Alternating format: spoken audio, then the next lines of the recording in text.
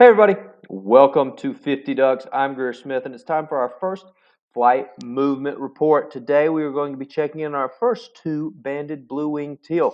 These were banded in Toluca, Mexico, just west of Mexico City. They were banded by our friend and partner Manuel of Tierra de Avis. To follow more of his projects, please check out his website and his blog. So let's get into it.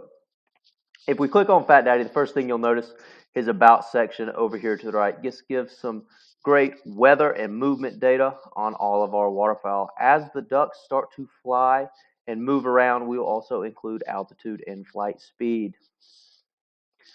So, as we zoom in on Fat Daddy, so lovingly named by Manuel, we're going to check out what he's been doing for the first 21 days since he was GPS banded. If you look over here on the right, you can see where he was handled and banded by Manuel. For the first 12 days, he spent all of his time on this 5.5-acre pond. He would spend all of his days here loafing, and then about an hour before sunset every night, he would make the 500-meter flight west to this smaller, about 1-acre pond.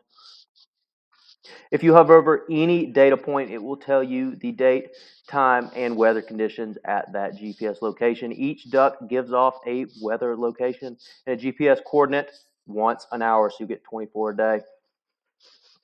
Now, after 12 days, something interesting happened.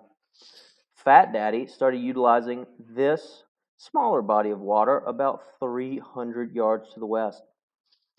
Since he has started using this pond for his daytime loafing, he's only made 2 return trips back to this 5.5-acre pond over here, which is interesting because our other tagged blue-winged teal are still utilizing this pond almost exclusively.